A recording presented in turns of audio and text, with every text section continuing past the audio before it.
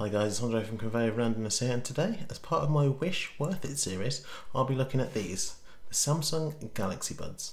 I purchased these Samsung Galaxy Buds from Wish. I'm not going to go too in depth about my thoughts on Wish products, as I did that on my fake AirPods video, which you can see a link for up here. The buds are described as a 1-to-1 ratio refurbished Samsung Galaxy Buds, which makes me think, if there is something wrong with them in the first place, what was it? At first glance, box looks genuine. By comparing it to the real Galaxy Buds box, it seems there are a few differences from which I can see. Firstly, the tab at the top which says Galaxy Buds should say Samsung. In fact, the word Samsung is completely missing from this box and all of its contents. The only mention of a brand is on the back of the case. It says Sound by AKG. So this leads me to closer confirming that these are not, in fact, refurbished Samsung Galaxy Buds at all, but some very passable clones. Another place where I found a little bit of a difference is where it says Buds on the front of the box, or there, on genuine boxes there is this multicolour shimmer that you get when the box is moved, while these have just that silver shimmer, as you can see. So opening the box, you get the Buds case, which lacks the Samsung name on the top, but we'll get to opening the case in a moment. So in the Buds accessory box, once again no mention of Samsung anywhere, but you do get a very short USB-A to USB-C charging cable for the case. You do get the quick start guide, which is not written in English at all. As you can see, back and front, nothing in English. If anyone can tell me what language that is, just let me know in the comments. You do get the differently sized ear tips and wing tips so that you can find comfort no matter what size ears you have. Just let me know in the comments if you bought buds like these and you have not found any of the sizes a perfect fit for you. Moving on to the case. It feels quite flimsy, and the opening and closing of the box and the hinge doesn't say premium product, but more like cheap knockoff, and you don't get that satisfying closing sound that you get with a genuine product. One good thing though is it does have a USB slot. So when you open the case, you'll get that connection light. In fact, the only other light that you'll find on the case is this one at the front here, which illuminates when you've plugged it in to charge. And also another thing, when the case is opened, there's no familiar animation that pops up to show the successful connection with a Samsung phone, which is a bit disappointing, as you've found some clones such as the AirPods clones that I've reviewed previously, they can force an animation to pop up on iPhones.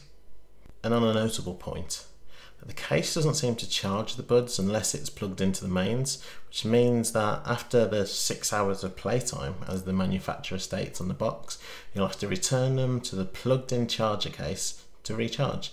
As you would expect, when the buds go back into the case, they immediately turn themselves off. This only works when the buds are connected to Samsung phones, notably the S6 and S20 that this was tested on, but not on iPhones.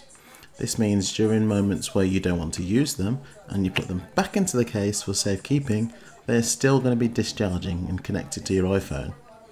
My advice here is don't buy these if you have an iPhone. But after a while, they do switch to a hibernating mode, but that's only after you've manually selected to disconnect the Bluetooth connection. But on a good note, after reopening the case on both Samsungs and iPhones, reconnection to your phone is usually instant. On the buds themselves, they do have touchpads which can operate your multimedia apps and control your phone's preferred assistants. With all the regular actions and touch controls, they feel fine on inspection and are comfortable to wear.